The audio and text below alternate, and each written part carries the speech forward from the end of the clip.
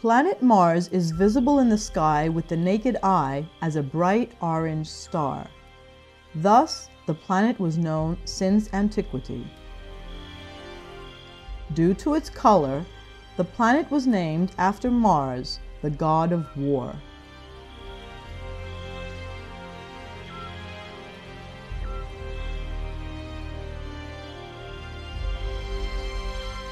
The observations of the strange path of Mars among the stars made by the Danish astronomer Tycho Brahe led Kepler to discover the laws of planetary motion.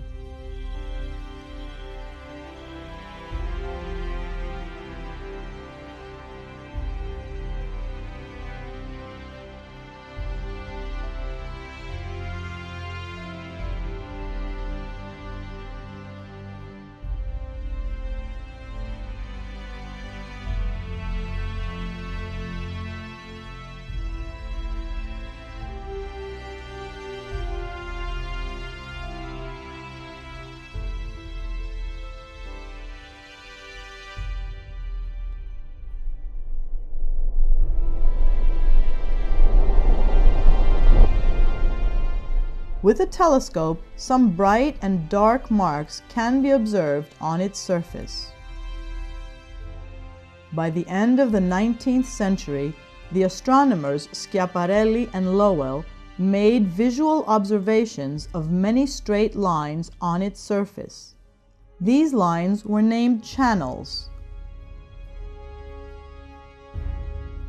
They believed that there was once an advanced civilization living on Mars that had struggled to survive by transporting water from the planet's ice caps to the arid equatorial area through these channels. The first astronomer to dispute these beliefs was Eugene Antoniadi.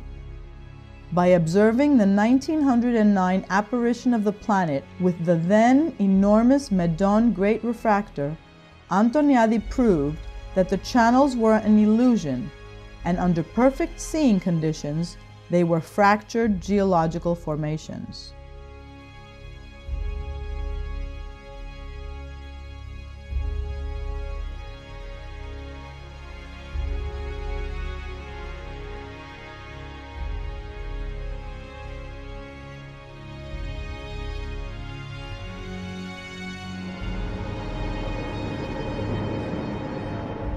After the Second World War, telescopic observations provided much information about the atmosphere and the morphology of the surface of Mars.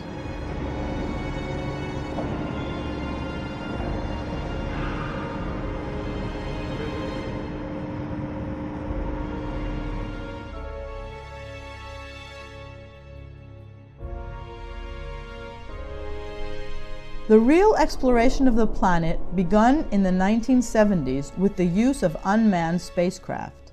Since then, numerous missions have revealed many details of Mars.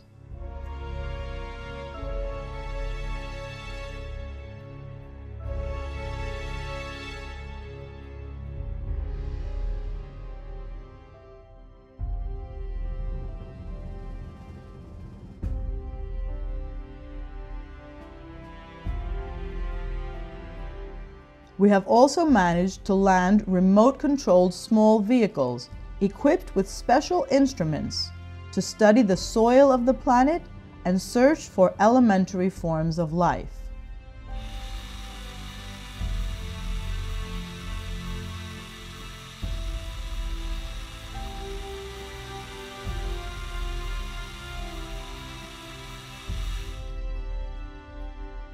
Unfortunately, these searches show no evidence of life until now.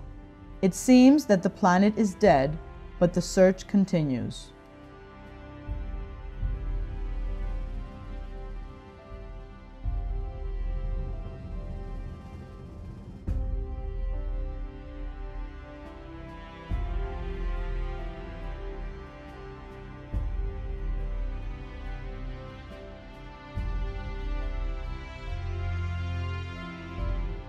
We now know that Mars orbits the Sun at the mean distance of 228 million kilometers.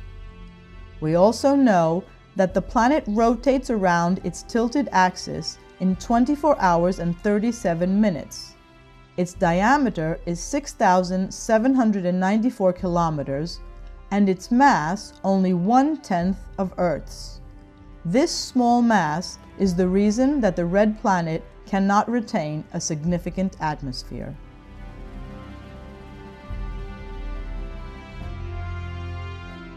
Today, Mars is an arid and inhospitable place, with a mean temperature of about -23 degrees centigrade. Yet, in the hemisphere that is illuminated by the sun, the temperatures can rise to 35 degrees centigrade. Its thin atmosphere has strong winds and dust storms, and consists mostly of carbon dioxide and nitrogen, with only traces of oxygen. At the poles, huge amounts of ice can be observed. The polar ice changes in appearance along with the seasons of the planet. Most of this ice is frozen carbon dioxide, but it seems that there is also some water ice.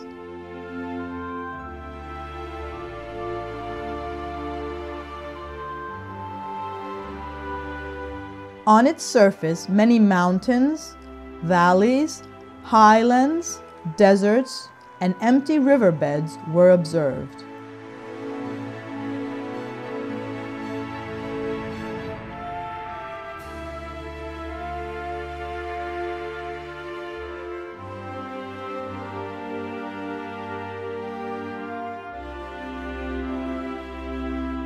In the past, the planet had water in huge quantities.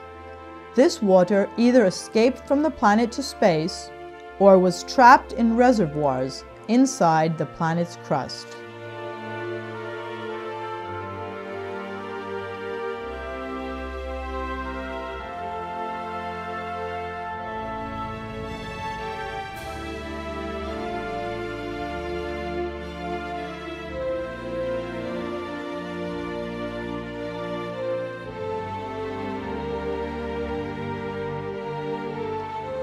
There are also numerous small and big craters and some huge inactive volcanoes.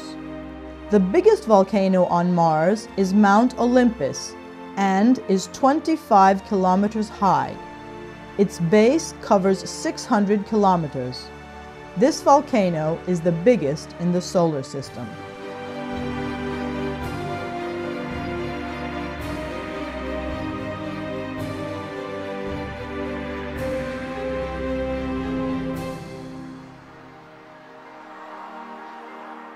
The large canyon Valles Marineris has a length of 4,000 kilometers and a depth of up to 7 kilometers. The length of Valles Marineris is equivalent to the length of Europe and extends across 1/5 the circumference of Mars.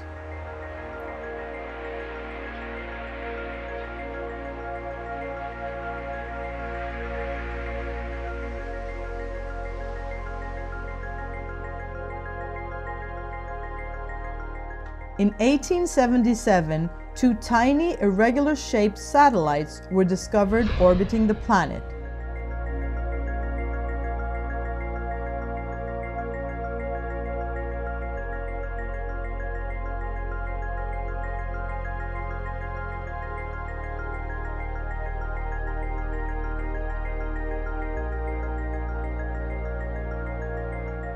The largest satellite, named Phobos, is 27 by 22 by 18 kilometers, and the smaller, Deimos, only 15 by 12 by 10 kilometers.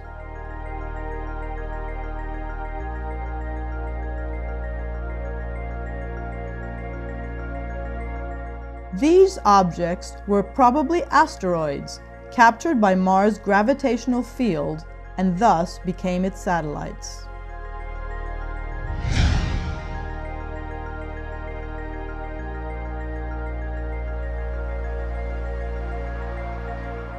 In the near future, we could build scientific colonies on the planet in order to explore and reveal all the red planet's secrets.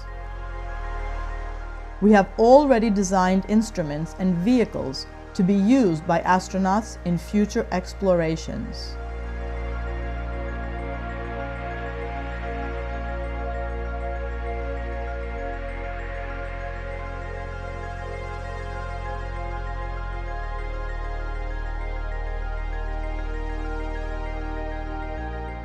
It seems that the time is growing near when humans will step for the first time on the surface of another planet of our solar system.